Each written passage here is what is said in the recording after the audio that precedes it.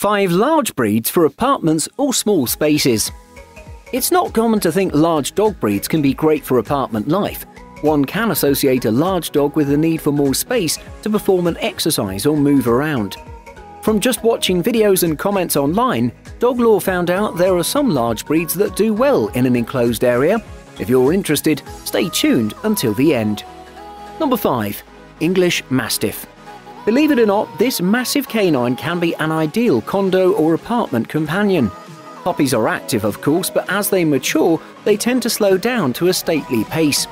English Mastiffs are one of the heaviest breeds around. They require adequate space, exercise, and have a huge appetite. They kick off this list because they're one of the calmest breeds around and do well even without a backyard to run around in. One thing that makes Mastiffs stand out as great apartment dogs is that they barely bark. However, they tend to defend their territory and their family. But they need to be socialized so they don't become reserved with strangers. If you exercise them enough and take them out at least once a day, they'll be relaxed both mentally and physically, resulting in a very easygoing indoor breed that'll remain inactive and lazy around the flat. Number 4. Great Dane. According to writer Susan Orlean, they were bred basically to sit next to a king's throne and look big and intimidating. They're very mellow dogs. These gentle giants are excellent family dogs that are characterized by being loyal, friendly, sympathetic and affectionate, as well as playful and patient with children.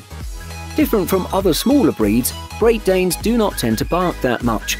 They don't need a large yard to run around in as long as the family is willing to give them plenty of exercise in a nearby park or a walk in the street. You should be aware of the movement of their tail. It's capable of knocking down anything you have on your regular coffee table if it gets too happy and starts wagging it. Just arrange and decorate your apartment the right way for them and avoid leaving anything valuable on a coffee table. Number 3. Standard Poodle. Poodles are considered one of the most intelligent and easy to train and housebreak dog breeds and can be an elegant addition to your flat. Despite their reputation as city dogs, the poodle is an old hunting breed and is the most active of the dogs on this list.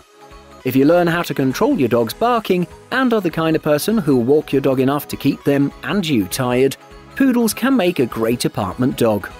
They need a lot of exercise. If you work away from home, give them a long walk in the morning before you head off to work and make sure they have a midday break with you or a dog walker and then take them out on the town when you get home.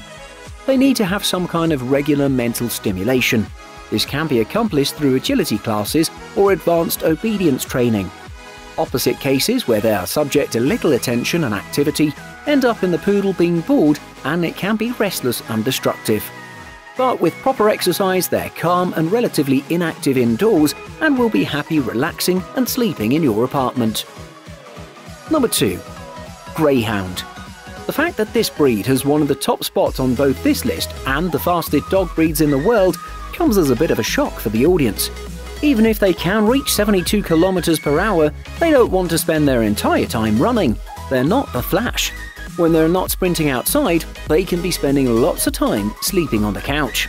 Their legs are long but thin enough that they won't take up that much room. Their slender bodies weigh from 25 to 40 kilograms and stand 66 to 76 centimeters to the withers. A huge plus is that their coat is short and easy to keep clean.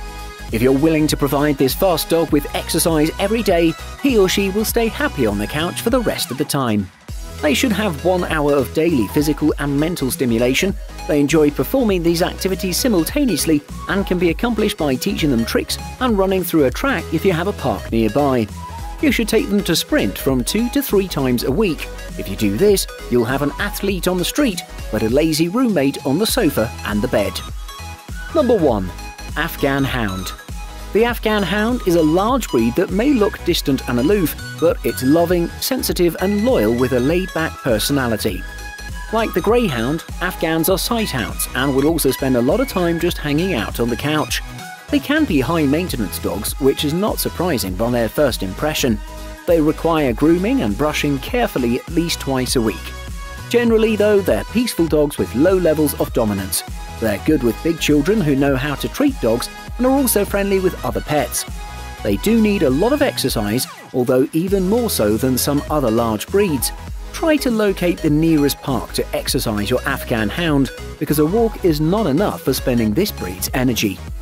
Afghan hounds are difficult to train and housebreak. You have to train them kindly and calmly, but firm. With patience and perseverance, though, they can be obedient and eager to please dogs that'll love to share your space with you, whatever size it is. There you have it. It was a short list, so let us know in the comments which dogs you think should have been included. Please help us spread interesting dog information by subscribing and giving us a like. Thank you for watching.